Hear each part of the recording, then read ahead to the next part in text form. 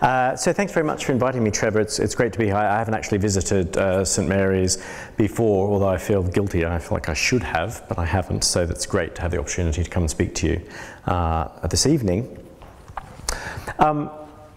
So the topic is, the title of this talk is Should There Be Freedom of Dissociation? And I want to begin with some examples of many I could have chosen to illustrate the theme of the talk. So take these examples. Health insurers in California required by the state to provide health cover for abortion, even if the employer is a church. That's a recent case that came up, which is now sort of entangled in litigation. Another example, the College of Physicians and Surgeons of Ontario now requires all Ontario doctors to refer requesters of euthanasia if the doctor objects. Another example, a Catholic care home in Belgium fined for refusing euthanasia.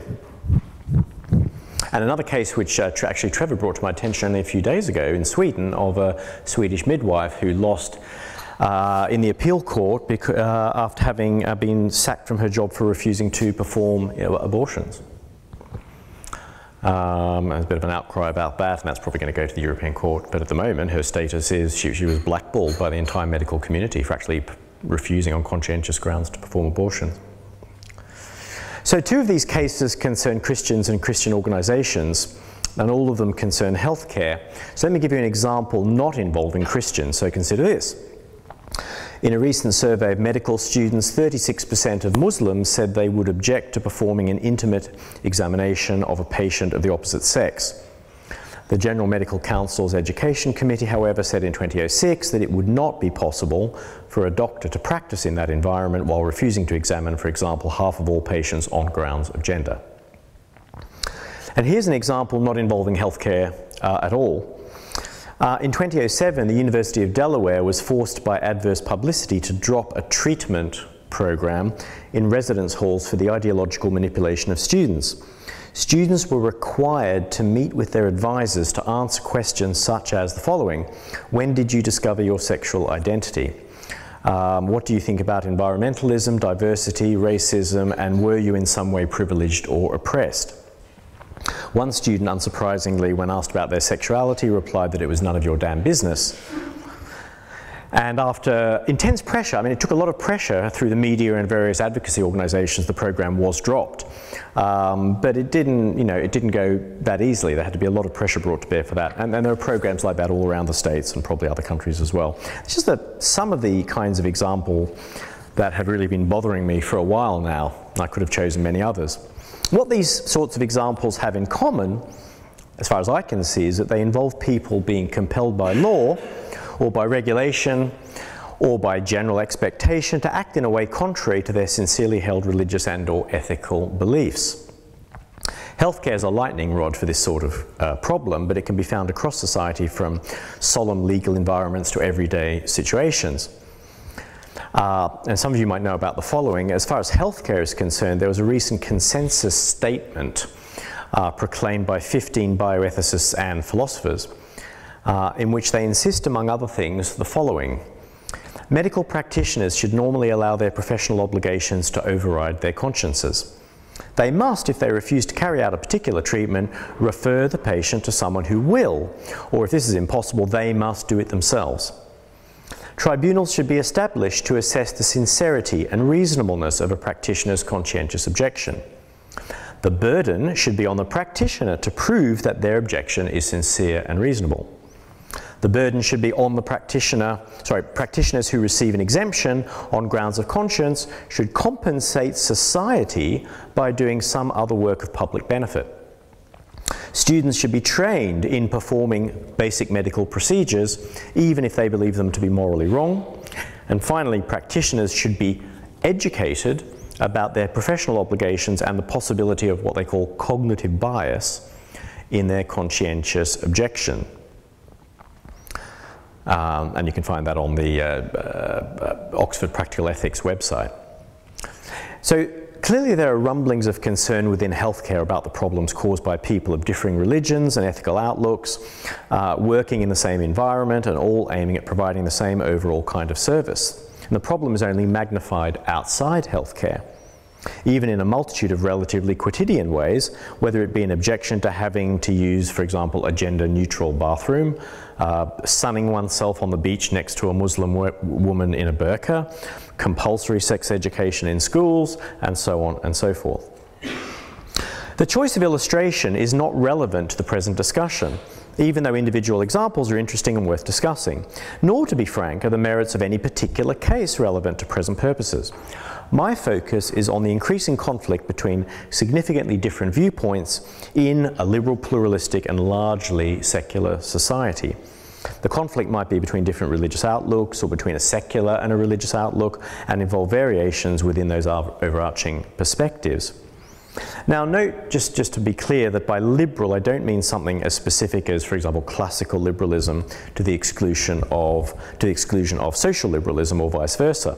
Although the social liberalism of contemporary society is what will most readily come to mind throughout the present discussion, I don't see as great a difference between it and classical liberalism as others might do. Both kinds of liberalism privilege the secular pluralistic state and aim at a kind of harmony between the various groups within that state. Whereas the classical liberal expects the aim to be realised voluntarily, the social liberal is not afraid to enlist the government in enforcing the harmony in diversity. With social liberalism now dominant and given its emphasis on the role of the state, the threat to freedom of religion and conscience clearly comes from that direction rather than from the classical liberalism of a million, a follower of, say, John Stuart Mill. At the moment, the way Western societies deal with conflicts between various ethical outlooks, whether religious or secular, is in what seems to me to be a very piecemeal fashion on a case-by-case basis. So the courts, mainly in the USA, are loaded with litigation, either challenging some law, requiring a person or group to violate their religious or ethical beliefs, or attempting to overturn a refusal by some person or group to act in this way. Whether it's wearing a cross at one's place of work, wearing a burkini on the beach, or baking a cake for a gay wedding, governments and courts try to handle the situation in a way that does not set an overall precedent for these types of conscientious objection case. Now, I don't think this is a particularly stable solution, and it may be that there is no stable solution, but some solutions might be more stable than others. Moreover, it's not merely a question of stability, but of morality. Can any overarching principle be proposed to justify a general approach to these cases? Well, you can have the principle of compulsion, right? You can say that conscientious objection should have no recognition, and any person may be compelled by the law to violate their conscience for a good reason. What the law deems to be a good reason. And the authors of the consensus statement on conscientious objection that I just read from seem to have a slightly milder form of that position as regards healthcare. The only rider that they add is that the treatment needs to be in the best interests of the patient. But by that sort of reasoning, the best interests of the patient reasoning, what might one say about, for example, this horrendous term apotemnophilia, which some of you may have heard of, which is a person's persistent desire to amputate a healthy limb. If the amputation were to remove that desire and spare the person mental distress, might that be required treatment even if it violated the consciences of most doctors, religious or not? But that aside, the principle of compulsion leaves the crucial question untouched. What counts as a good reason?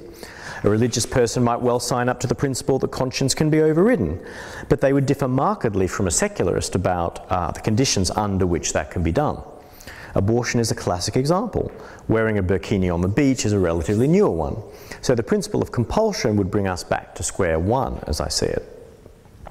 Moreover, I would have thought that in a liberal society, compulsion was supposed to be a last resort. Isn't freedom of religion a fundamental right? At the very best, shouldn't it entail that religious people cannot be compelled to act in violation of their deeply held religious beliefs, at least those beliefs that are central to their religious outlook? Religious freedom has had the occasional notable success recently, but perhaps the most famous being the landmark US Supreme Court case of Hobby Lobby, in which a for-profit corporation was actually exempted from providing employee contraceptive cover as part of Obamacare, which involved a mandate for requiring employer health insurance plans. This particular company received an exemption, and the ground was that the company owners complained that the mandate violated their sincerely held religious beliefs, and the court did agree with them. In that case, however, the plaintiffs were able to rely on a very strongly worded piece of legislation known as the Religious Freedom Restoration Act of 1993. And yet even that legislation is hedged in many American states by non-discrimination clauses or supplementary statutes containing, for example, LGBT and anti-discrimination provisions. It's fair to say, as a matter of fact, that it's religious believers who are very much on the back foot in the current state of things, and increasingly so. I can't think of a single case where in one of the modern liberal democratic, secular, pluralistic societies, a secular person, that is to say one who's not religious, or who even if privately religious doesn't take religion to be a guide to how they should act publicly, has found themselves under legal pressure to conform to a religious norm. I mean, there aren't any such cases that I know of. By the definition of the kind of societies we're talking about, it's going to be rare. On the other hand, you will find a small minority of cases where secular people have objected in conscience to the legal pressure of secular norms, the most well-known being conscientious objection in wartime, right? That's the most famous example. There's also compulsory sex education in schools, to which even many secular people object. Still, if you look at the history of litigation in this area, it nearly always involves religious individuals or organisations objecting to laws that compel them to act against their beliefs. Now, whatever the ultimate objective solution to these problems, I question whether in a society of the kind that I'm concerned with, there can be any solution short of the one that I'm going to consider. Secular compulsion, a general governmental right to override conscience, is incompatible with a liberal society, as liberalism is commonly understood. So is blanket protection for conscience as an inviolable right. A piecemeal approach seems to me unprincipled and to postpone the problem rather than resolving it. But there might be another way. Although it would be consistent with the main characteristics of a liberal society, it would not exactly live up to its ideals. But then I'm not sure that its ideals, or perhaps its ambitions, were ever acceptable to large portions of the citizenry of most liberal states. Even for more pragmatic liberals, the solution might fall short of expectations, but it's a question of weighing alternatives, and it may be that if a solution consistent with liberalism is available and has the least cost, it is the one behind which liberals should rally, whether they like it or not. So, I propose then not to start from freedom of religion or freedom of conscience, but from freedom of association. Freedom of association is another one of those rights always officially recognised in liberal societies. So the UN Universal Declaration of Human Rights enshrines it as follows: everyone has the right to freedom of peaceful assembly and association. No one may be compelled to belong to an association. The European Convention on Human Rights says everyone has the right to freedom of peaceful assembly and freedom of association with others, followed by a specific reference to trade unions and listing of many exceptions based on law, national security, public safety, and so on, to the point that maybe, at least in the European Convention, the right doesn't seem particularly contentful. But that aside for now, the wording of such statements does seem, the wording of such statements seems narrow. It seems confined explicitly or implicitly to trades unions, political organisations, and other semi-public bodies. But the right surely is not that narrow, whatever we think of the way it is worded in conventions and declarations. The right to free association, when you think about it, the right to free association includes such things as the following, and some of these are also recognised in international treaties. Not all of them, some of them are. The right to found a family and choose your spouse. The right to choose your friends, the right to choose where you live, with whom you socialise, who you let onto your property, where you shop, where you enjoy leisure time, your business relationships, your political associations, and more. Clearly, freedom of association is a broad right, whatever limitations it may be subject to. Note that freedom to choose where and with whom you do business is reflected in the legal right to freedom of contract. But this specific right is founded on the moral right to freedom of association. The same for freedom to choose whom to let on your land, where the right to property presupposes freedom of association. Without freedom of association, or with severe curtailment of the right, totalitarianism seems to me to be a likely consequence. I mean, one of the hallmarks of a totalitarian regime is its coercion of membership in officially approved organisations only, and the expulsion of people from the rest. Another is its virtually total surveillance, which severely constricts a person's choice of friends, associates, and even family. Totalitarianism seems to me to contain denial of freedom of association at its core. So I think we can all agree that freedom of association is a fundamental right, though not without limits. I'm not free to associate with others for a criminal purpose. That's called conspiracy. I'm not free, as the law currently stands, to marry 5 women at the same time, even if they all freely consent. Associations that break the law are forbidden, and of course the devil is always in the detail. What should those limits be? But I want to focus on the converse of freedom of association, what I call freedom of dissociation. After all, if we're free to associate with whomever we choose, why are we not free to dissociate from whomever we choose? Just as I'm free to choose my friends, so I'm free to drop them. Just as I'm free to join a trade union, a political party, or for that matter a gym or a dance club, so I'm free to end my membership. Nor am I required to join in the first place. So by dissociation, I mean both non-association and withdrawal from association. People are free to marry or remain single. They're also free under law to separate or divorce. Some religions forbid divorce, and one may debate the ethics of divorce, but that's just not the point. We have already noted that issues arise over where the limitations are to be drawn, which I'm going to say more about. For now, I'm arguing that there is a moral right to freedom of dissociation. I'm noting that the law does reflect this. So now, a very quick aside of the kind typical among philosophers. One might question whether there's a general right to freedom of dissociation, even though there is a general right to freedom of association. Perhaps there are specific rights to dissociate from certain kinds of relationship, but no more. Why think that every right has, to use the technical parlance, a contrary? Does the right to educate one's children imply a contrary right not to educate them? Does the right to keep a promise hardly entails the right to break a promise? Obviously, where a right entails or is entailed by an obligation to act in some way, there won't be a contrary right. But that notwithstanding, most if not all of the rights we find clustered together with freedom of association do seem to have contraries.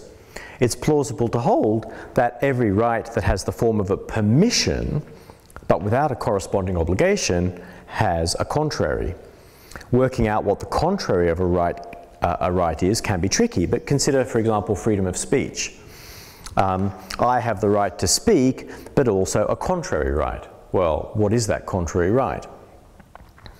The contrary right is either ceasing to speak, which is obviously a right, or not speaking when one can, that is, deliberately remaining silent. Deliberate silence, again, has limitations. For example, is there a right to be silent after witnessing some horrific crime? But it looks pretty general. Isn't the famous right to silence of the common law part of the general right to be silent when one might speak? How about freedom of religion itself? Well, I'm free to belong to a religion, but I'm also free to end my membership, whatever the consequences may be for me personally. I'm also free to be an atheist, deliberately to espouse no religion. Freedom of movement means I have the right to live wherever I want within my country, but I'm also free not to move, even if the opportunity arises to move. And I'm free to settle once I've made my choice. It would be absurd to hold, though, that freedom of speech entails freedom to silence someone else. So that is obviously not a contrary right, since the contrary of speaking is remaining silent, not silencing. The contrary of moving is staying still, not making someone else move, and so on. In other words, the contrary rights pertain to a person's not doing what they have a right to do in a way that does not violate the rights of others. And that seems to me to be just rights theory 101. But it is important for what I'm going to argue. There may be rights with no contrary, only a contradictory. That is to say, although every purely permissive right to do X entails a right not to do X, it may be that not every right to do X entails, to put it loosely, a right to, I couldn't think of that, there's no real word for it, but a right to un-X or dis-X or dx and so on for all the other verbal prefixes apart from non. I'm not sure what rights they may be, which is why I assume for now that there are no what I call Hotel California rights. That is to say, rights that you can exercise but not withdraw from exercising. Even if my assumption were false, though, it seems clear that the rights clustering together with freedom of association all do have contraries, which means the onus should be on my opponent to show why freedom of association is an exception. So, let's accept then that there is a right to freedom of dissociation. What consequences might this have? Well, my central claim is that invoking freedom of dissociation and putting it into practice is probably, I even wonder whether probably is too strong, quite possibly, verging on probably, the best way of handling the conscientious objection problem growing ever greater in liberal, pluralistic, multicultural, secular, democratic societies. It might be a way of solving the problem rather than either managing it or overturning liberalism altogether and replacing it with a kind of secular authoritarianism. And I've given this paper a couple of times in the past. People say, secular authoritarianism, oh, that's too strong. Well, I think it's a real possibility. I mean, religious authoritarianism doesn't look like much of a goer. Secular authoritarianism hardly seems to me to be so strong or so kind of unlikely ever to eventuate. So before outlining what I think dissociationism means in principle and practice, I want to make clear what it's not. So dissociation, okay, so let's get a little bit clear on this. Dissociation is not internal secession or balkanization. That is to say, it does not mean the breaking up of liberal society into distinct independently governed societies. So balkanization can work for a while. Look at the Balkans after the fall of the Soviet Union. It usually is a recipe for instability, though, often leading to war or perpetual unrest. So dissociation is not like that. Dissociation is not supposed to be some sort of geopolitical strategy applied to one state. It's not about who governs us or about independence, ethnic preservation or the like. Rather, it's about how people and groups interact with each other within a state. Note at once that freedom of dissociation can work at the group or individual level, unlike balkanization. At the individual level, a person whose deeply held religious or ethical convictions are violated by their having to do X in respect of some other person Y should not be compelled to do X, not merely because of freedom of conscience, but because of freedom of dissociation. Now, this is not playing with words as though the two rights amounted to the same thing. Freedom of dissociation is clearly a lot wider than freedom of conscience. So if I choose not to be friends with you, it's unlikely to be because it would violate my deeply held religious or ethical beliefs. I mean, it could be in some cases, probably not going to be. Our choices about who to do business with, or who to choose as a spouse, or whether to get married or do any particular bit of business at all, are unlikely to be matters of conscience, nor is whether to join the local tennis club. Now, within the scope of freedom of association, there will lie matters of conscience. Not all matters of conscience are matters of association, but many of them do fall within the broader ambit. So my question is, why shouldn't individuals or groups be allowed as a matter of law and policy to dissociate themselves from relations with others when such relations would violate their conscience? And the follow-up question is, if they should be allowed, then as long as the people or groups from whom the former dissociate are still able to obtain what they want, why should they object to such a freedom, one which they too would possess? So let's start with healthcare. So, I got thinking about this general problem because of the conscience problem in healthcare. So if we start with healthcare, where so much of the concern currently exists, now in the UK there's a virtual government monopoly on healthcare. Something that seemed, I have to say, a little bit of editorialising. It's always seemed odd to me that there should be a government monopoly on healthcare. I mean, why don't we have a government monopoly on food provision, which we did have for a short time after the war, but other than emergency situations, why don't we have a national food service if we have a national... I mean, food is more important than health, so I've never quite understood it, but anyway, there you go. That's fine. In the UK, abortion has been legal since 1967. If you want to work in healthcare, at least in a clinical setting, and you are opposed to abortion, you're going to have a problem. There's a conscience clause in Section 4 of the Abortion Act that will exempt you from participating in any treatment authorised by the Act. But as the midwives Dugan and Wood found out when they lost their Supreme Court case in 2014, the protection does not extend beyond the abortion procedure itself to related tasks such as supervising staff involved more directly in abortions and providing pre- and post-treatment care to patients seeking abortions. Given the wording of the Act, in my view, the court reached a reasonable decision that what the plaintiffs objected to on conscience grounds just was not covered by the exemption in the legislation, just as a matter of law. Suppose, however, that there was a more expansive provision of private healthcare alongside government provision, sufficient to give conscientious objectors to abortion or some other procedure a realistic choice about whether to expose themselves to activities to which they object. At the same time, those with no objection to the relevant activities would still have a practicable option to work within the government healthcare sector. Abortion, or whatever activity it may be, would remain legal and freely available, but objectors would be free and legally permitted to avoid it altogether. Why, at least in principle, should such an arrangement be objectionable? And that's pretty much the arrangement in the USA, because they have a much bigger private healthcare system, and it's not that hard, as I understand it, for a healthcare practitioner who objects to abortion on conscience grounds just not to work in a hospital where that's done. There'd be no need for piecemeal conscience clauses or ad hoc litigation, though of course cases would still need adjudication and a body of common law or common law precedent would need to develop. The situation would be in many respects, as I say, similar to the USA. And the USA has these, what they call the federal church amendments, which have nothing to do with any church, but with the name of the senator who introduced it. The federal church amendments, which give extensive conscience protection to workers in hospitals in receipt of federal funding. So in the USA, you've got both the church amendments in federally funded hospitals, which give conscience objections, and you have an expansive private sector where you can basically shop around and work for the hospital of your choice. Because there's a far more expansive private healthcare sector in the USA than in the UK, then there is already far more employment choice, and healthcare workers can generally avoid getting into difficult conscience situations. Now, as a solution to conscience problems in healthcare, more private sector choice would seem very promising. We should, though, look immediately at probably the hardest kind of case. The sort of case that's obviously bizarre, although, in my view, not beyond the realms of possibility. And this is a case that's been brought up to me on more than one occasion by people I've talked to about this topic. It's one that may be occurring to some of you already. So take the case of the Satanist nurse who refuses to treat Christians because it goes against her Satanist code of conduct.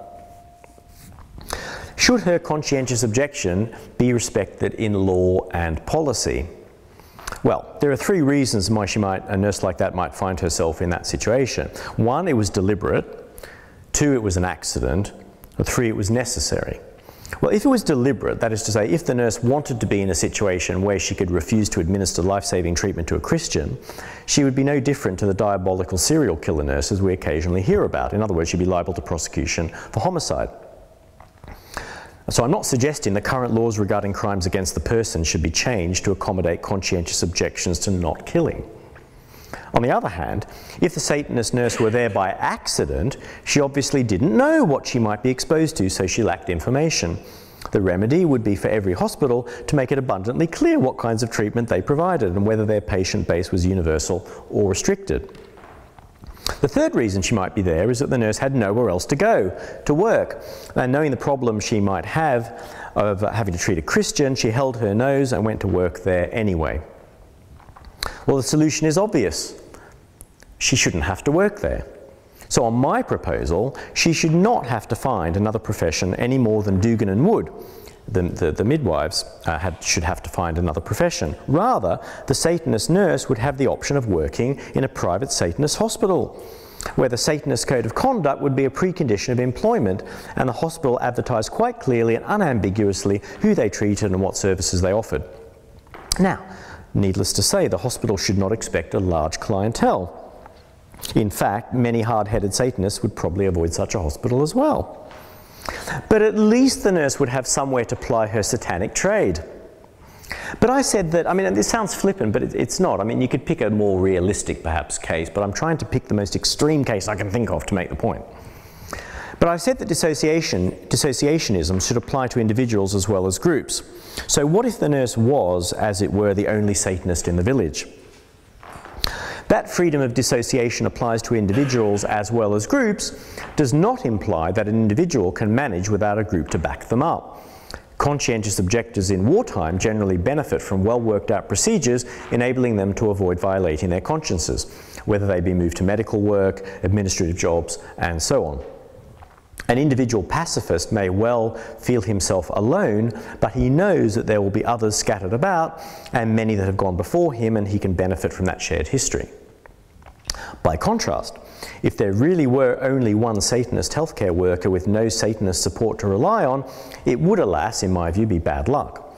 If the person in that society is so idiosyncratic in their beliefs as to find themselves out on a limb, they might just have to make some sacrifices, so to speak. They might well have to retrain or else leave the country. A small price to pay, I should think, for a blanket right to dissociation. Now, that's obviously an outlier case. As I say, not beyond the realms of possibility, but it's an outlier case. In discussing this sort of case, I'm not trying to be facetious or dismissive. On the contrary, if such an outlier case can be handled, more realistic and less bizarre cases probably can as well. So, in 2013, as probably all of you will know, or at least most of you will know, in 2013 the UK Supreme Court dismissed a final appeal by Mr. and Mrs. Bull, owners of a guest house in Cornwall, against Mr. Preddy and Mr. Hall, a gay couple who had sought to rent a double room from the owners. They were refused a room because the owners, as Christians, disapproved of homosexuality, in fact, of all extramarital sexual relations. Preddy and Hall claimed discrimination under the Equality Act, regulations of 2007, and they were successful. Once again, given the law as it stands, it's hard to see how a different decision could have been reached. I'm not as sure about that as I once was reading the case of the bakers of the wedding cake for the gay couple, which I may come on to. I'm not as sure, legally speaking, as I was that the case was decided reasonably, but anyway. As Lady Hale, writing for the court, put it, quote, now that at long last same-sex couples can enter into a mutual commitment, which is the equivalent of marriage, this is before gay marriage was legalised, the suppliers of goods, facilities and services should treat them in the same way. Now, it seems to me that this sort of case raises very serious, wide-ranging problems of what might be called a structural nature, having nothing in particular to do with gay rights or Christians. The UK Supreme Court ruled that a Christian who objects to homosexuality must rent their guest house room to a gay couple. Renting means selling a time-limited portion of one's property. In the case of a guest house, it also means selling whatever services come with rental of a room, such as making meals, cleaning the room, providing various amenities, and so on. So if the law requires a person to sell their goods and services to another person, even though they object on conscientious grounds to doing so, why shouldn't the law also require a person to work for another person, even though they object on conscientious grounds to working for that person? After all, working for someone is just another contract of sale, the sale of one's labour.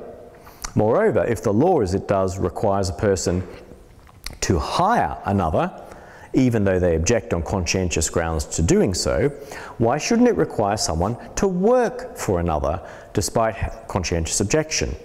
In other words, if you are compelled to sell your goods and services to someone despite conscientious objection, why not your labour? And if you are compelled to buy someone's labour despite such an objection, why shouldn't you be compelled to sell it? Yet being compelled by law to work for someone you don't want to work for is tantamount to a form of slavery, or at least forced labour. And for what it's worth, forced labour has long been condemned by the International Labour Organization in conventions dating back at least 70 years. In fact, the first convention, the 1930 convention, which has been ratified by 178 countries, condemns the following, quote, all work or service which is exacted from any person under the menace of any penalty and for which the said person has not offered himself voluntarily. The only exceptions are military service, normal civic obligations, including minor communal service, punishment for conviction in a court, and emergency service under, and various kinds of emergency service. Under normal civic obligations, one might include such paid or unpaid labour as jury service and assisting law enforcement, among others. There's no suggestion that it includes routine employment.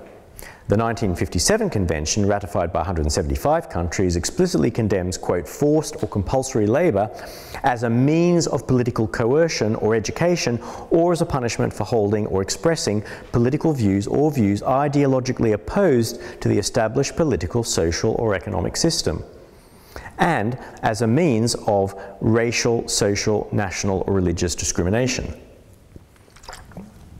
On the face of it, it seems that being compelled to sell one's labour to a specific person or group, despite a conscientious objection to doing so, is ruled out under those conventions.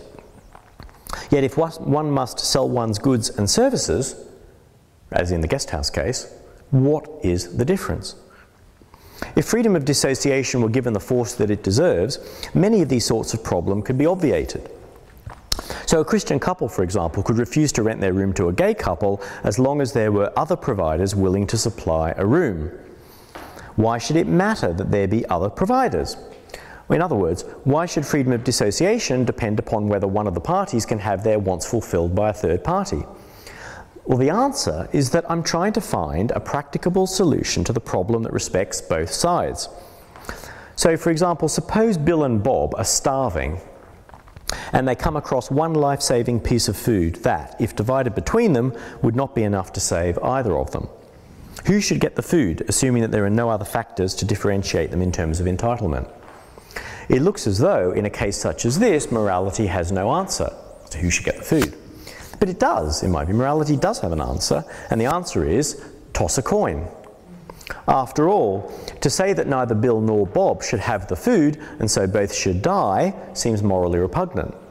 To say that both should have the food is morally impossible because it's physically impossible. To say that one should be preferred over the other, given no differentiating factor, seems objectionably arbitrary because it's ungrounded in any good reason. So a coin toss, or the equivalent, looks like the only decent alternative. If Bob wins the toss, then his getting the food is not objectionably arbitrary. This is because the coin toss is a way of recognizing rather than denying the equal entitlement of both individuals.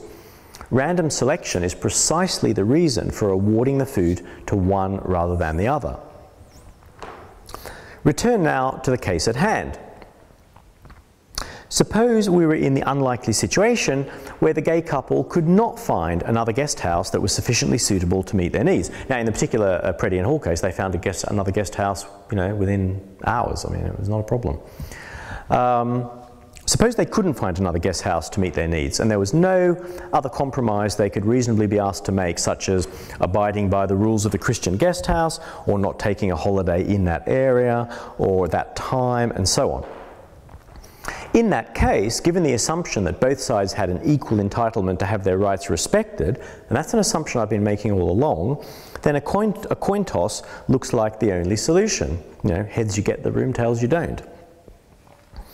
So if the Christian owners win, the gay couple doesn't get the room. If the gay couple wins, they do. We cannot say that freedom of dissociation should prevail, because that would make one side a winner and the other a loser despite their equal entitlement. Hence the requirement that the gay couple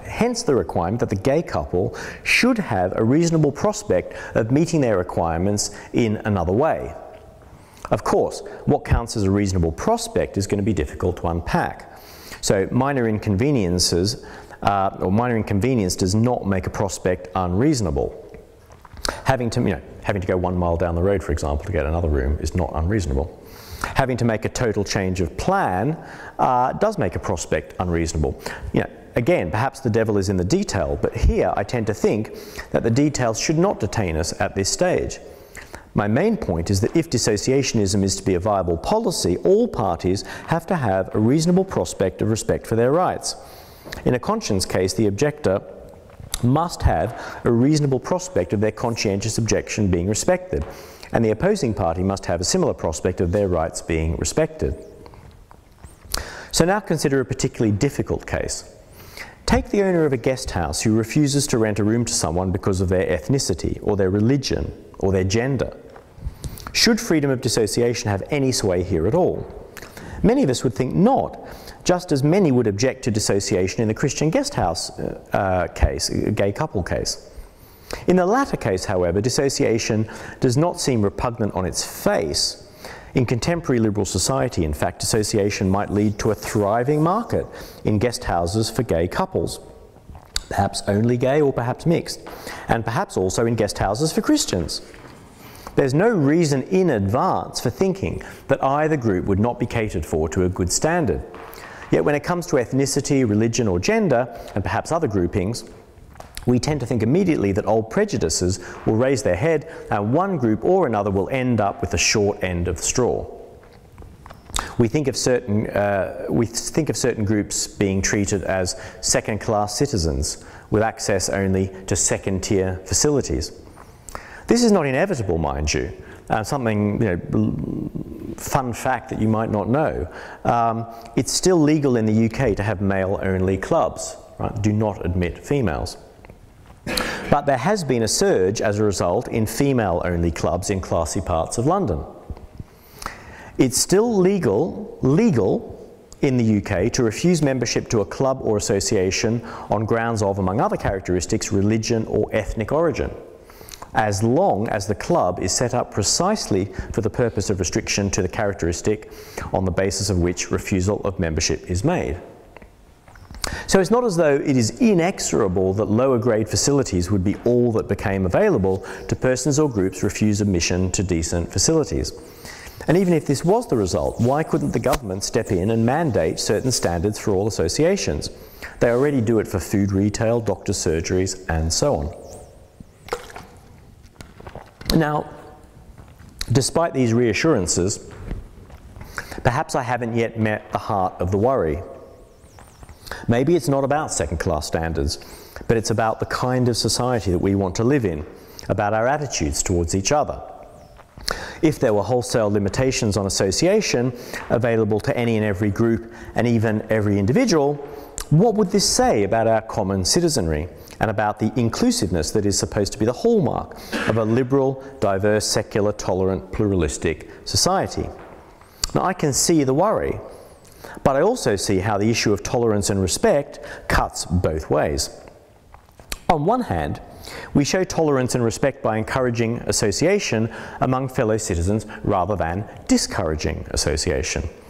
The governments of pluralistic societies, as well as many liberal-minded citizens, want people to be happy together, not apart. The desire is hardly unreasonable, and it would certainly be illiberal to encourage dissociation among people who don't want it. In other words, it's not as though dissociationism should trump free association, rather it is merely the converse of an existing right. And if the former is downgraded, the latter ceases to be a mere right and becomes something like an obligation. And that looks like a recipe for friction rather than a social lubricant. On the other hand, an essential element of tolerance and respect is the recognition that we all have certain freedoms in the way that we organise our space of social interactions. A person or group might not wish to form a certain association because of a deep and sincerely held objection to involvement in an organisation that requires performance of certain actions violating their religious or ethical beliefs. Or at the other end of the spectrum, they might simply not want to form a certain association due to personal or group preference. People do this sort of thing all the time. For example, in the choice of where they live, where they work, or where they send their children to school. Now, a given preference may or may not mask an attitude worthy of deprecation. I might not want to be your friend Or, less strongly, I might not seek your friendship because, for example, I haven't noticed you, or I have enough friends already. Such situations hardly involve reprehensible attitudes. It might also be that I suspect that you are not loyal, or that you are untrustworthy, or just plain boring.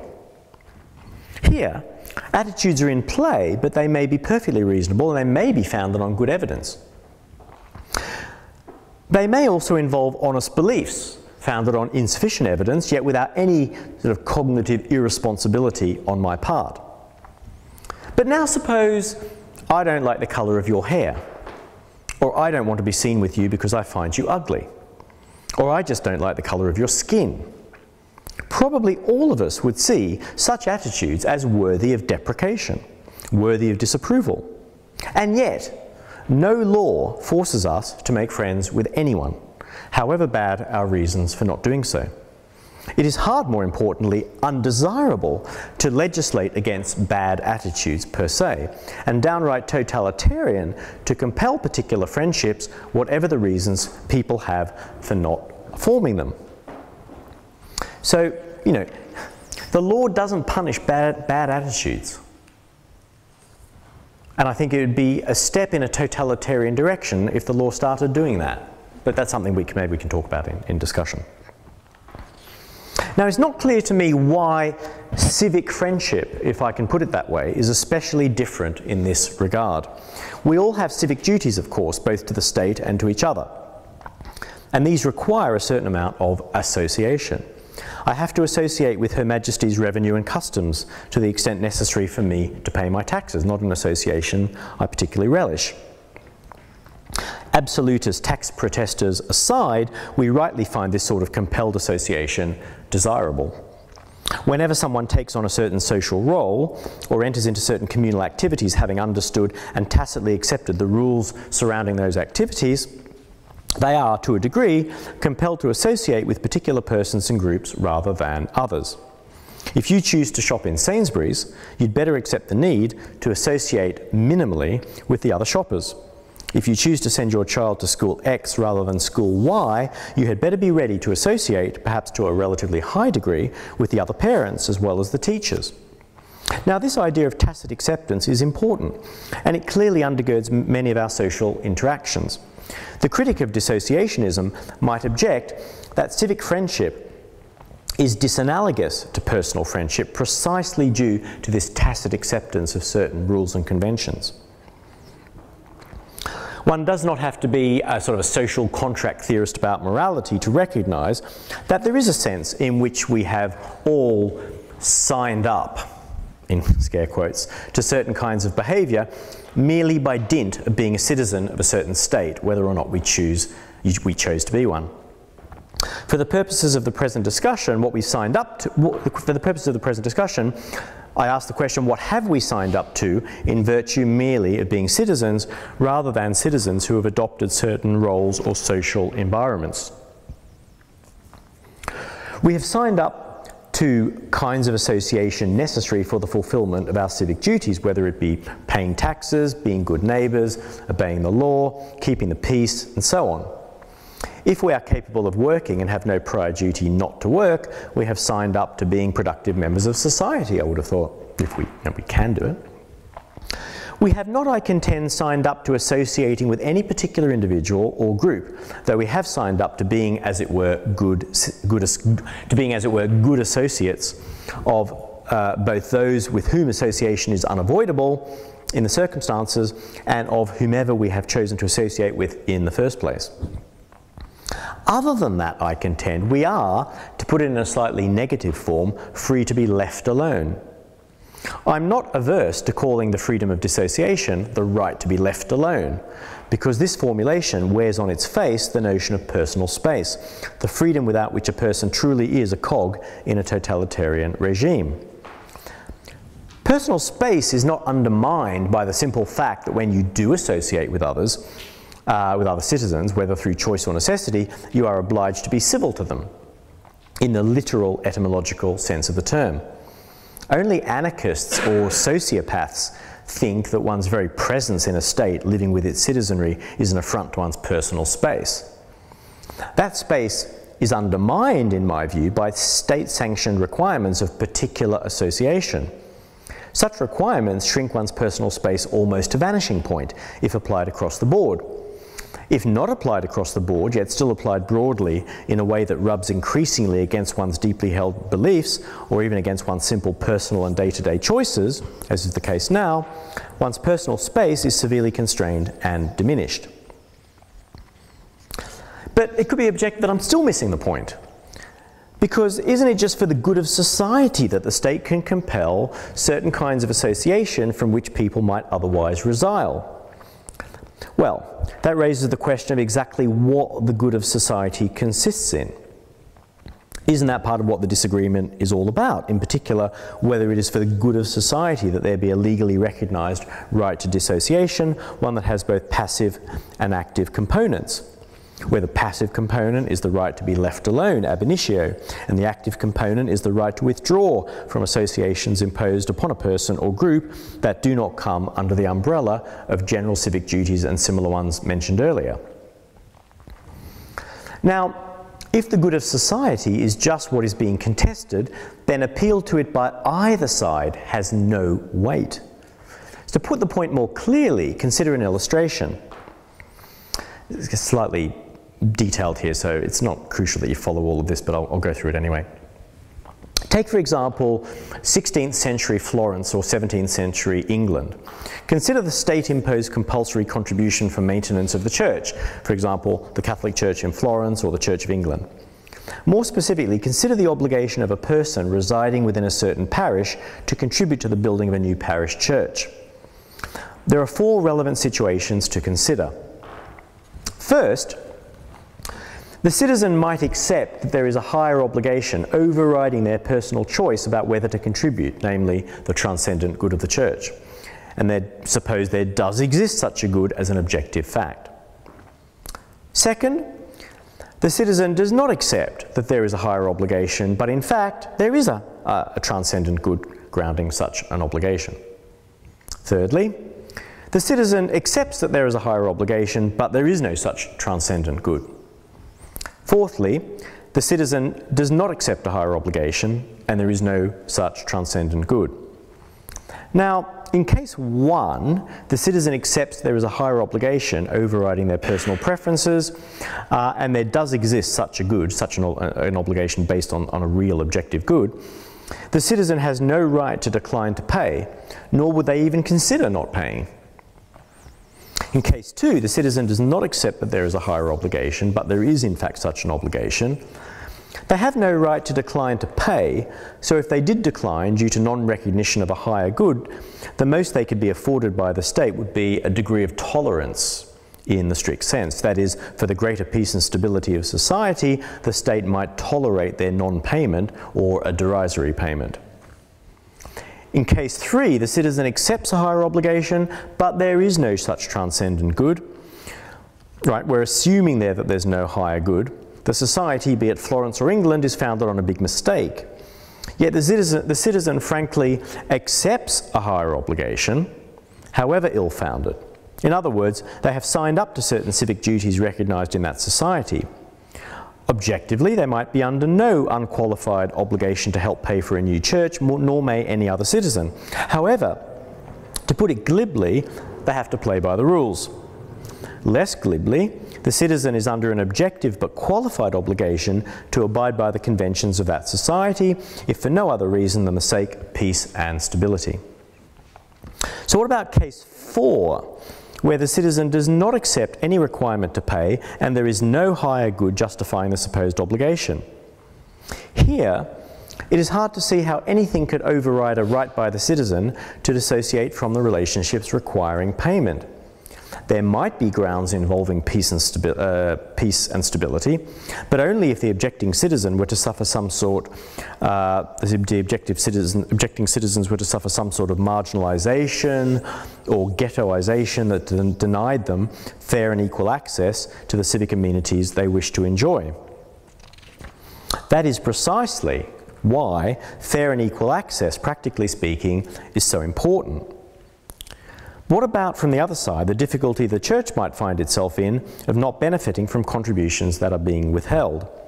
Well, that too might cause instability among the citizens who fully accept an obligation to pay.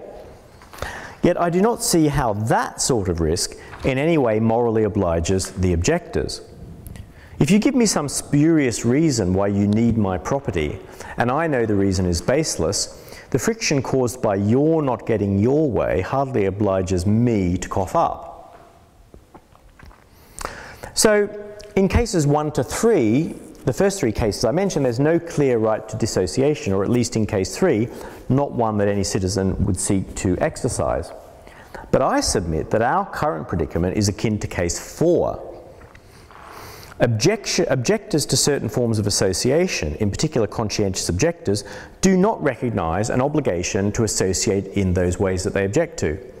The slight but interesting difference from 4 is that with respect to 4 I suggested the state might be labouring under an illusion about whether a transcendent good underwrites the obligations they seek to impose on recalcitrant citizens.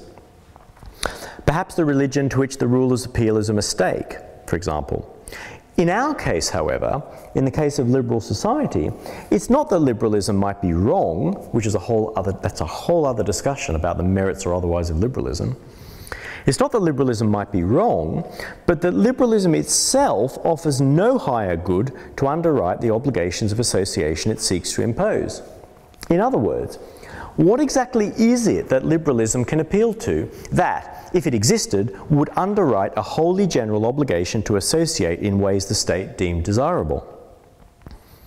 Is it, for example, progress?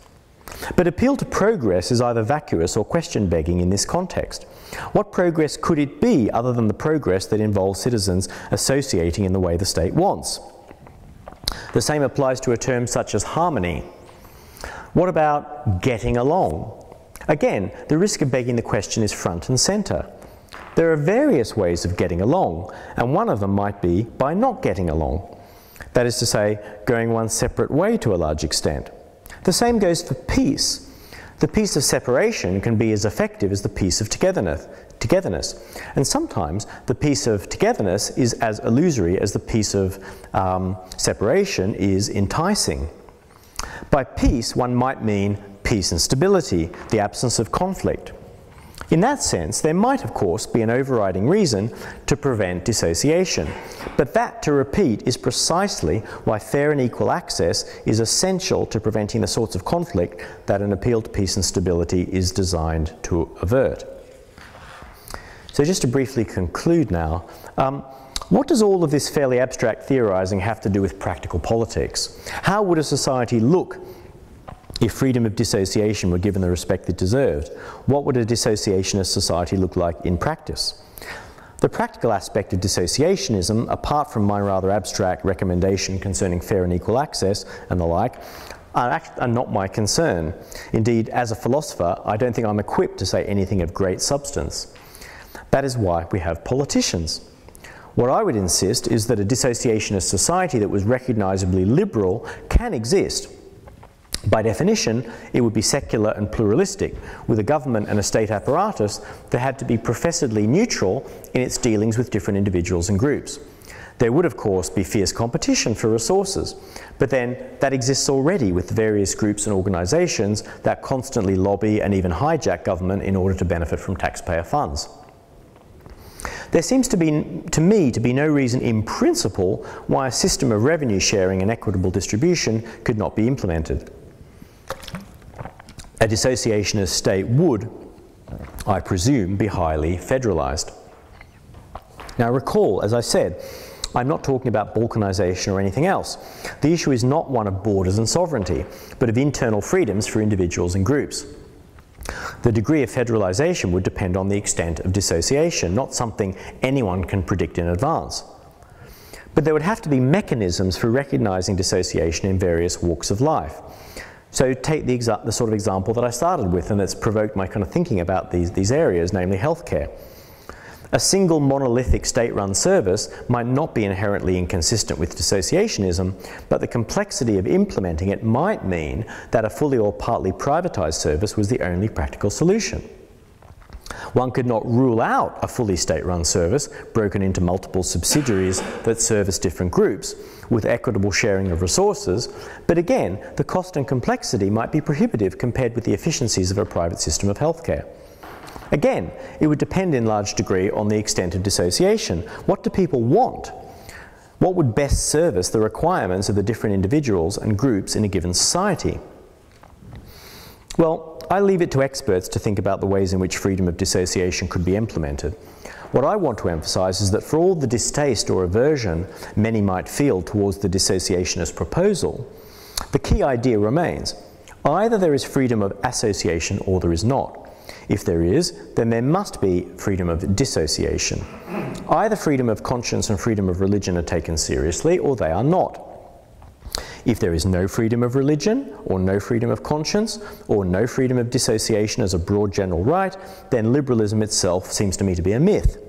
To call oneself liberal while resiling from the rights and freedoms liberals should take seriously is to be a liberal in name only.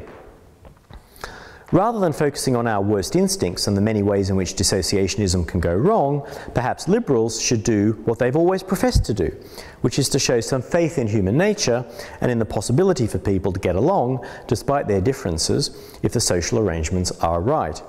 If they're not right, if diversity combined with proximity leads to conflict, then maybe the best way out is just to dissociate. Thank you very much.